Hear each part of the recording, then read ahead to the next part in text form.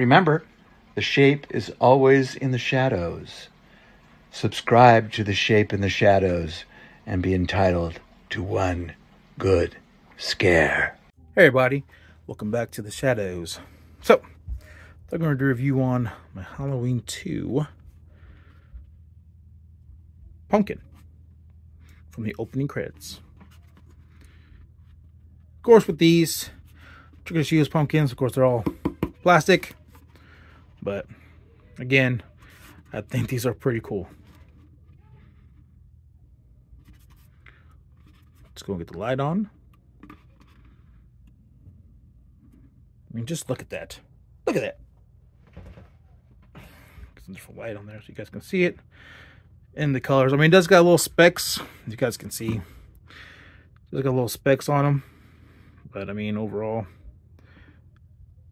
I think it's a good price. There it is, all nice and lit up.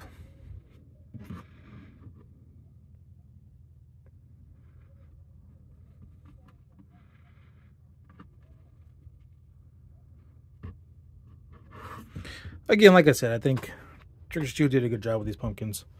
And make them affordable and everything else. Again, like the only downside, again, is the tea light. And, of course, possibly with accuracy a little bit, is where the shape of the pumpkins. Because you look at the movie, the pumpkin is more taller here and it comes down.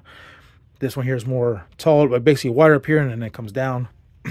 That's kind of the only issue with it. But, I mean, again, the face is also R licensed. I mean, you can't beat it. But again, thank you all for watching. Please like, comment, subscribe, share. Hit the notification bell for more. And we'll catch y'all next time. And always remember, the shape is always in the shadows. Always.